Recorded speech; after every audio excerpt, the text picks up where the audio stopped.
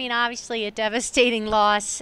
We knew we had to win this in order to have a shot at a potential berth into the Commonwealth playoffs. And, fought hard and just fell short.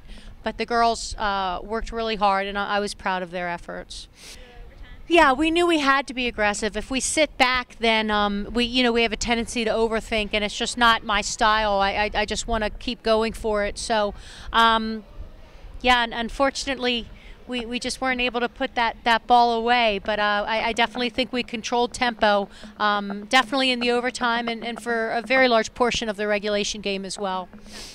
Oh, well, absolutely. So Gabby's been through the gauntlet here at Stevenson with injuries and just struggles. But when she was a part of the team, she was, actually she still is part of the team. But as a player, she was a fabulous competitor and a natural athlete. And then, of course, we have Blair, who's just always consistent and so smart and such an intelligent person on the field and off the field and a heart of gold. And then Holly, who is the sweetheart of the team, who's always cheering for people and just a positive nature and a gem of a young lady. And then Rosie, who constantly seems to pull herself up from the ground and start scoring at the latter portion of the season. And very proud of her work ethic and her diligence throughout all 4 years.